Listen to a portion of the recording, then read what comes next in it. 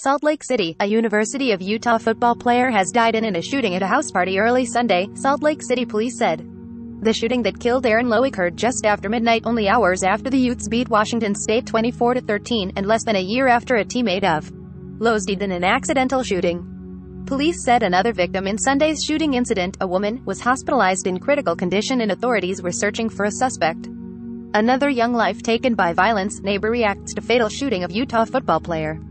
Sept. 26, 202,101-32. We are devastated to hear about the passing of Aaron Lowe, Utah head coach Kyle Whittingham said in a statement.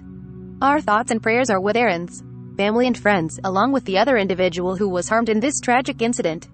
Aaron was a great teammate, friend, brother and son and was loved by anyone who crossed paths with him. He will be deeply missed. Lowe, 21, was the first recipient of a memorial scholarship created to honor former Utah player Ty Jordan, a 19-year-old tailback who died after an accidental shooting in December 2020. Jordan and Lowe were high school teammates in Mesquite, Texas. After Jordan died, Lowe switched his jersey number from number 2 to number 22 to honor his friend. Utah Governor Spencer Cox tweeted his condolences to the family of Lowe, a reserve cornerback who was in his third season with the Utes and mainly played on special teams.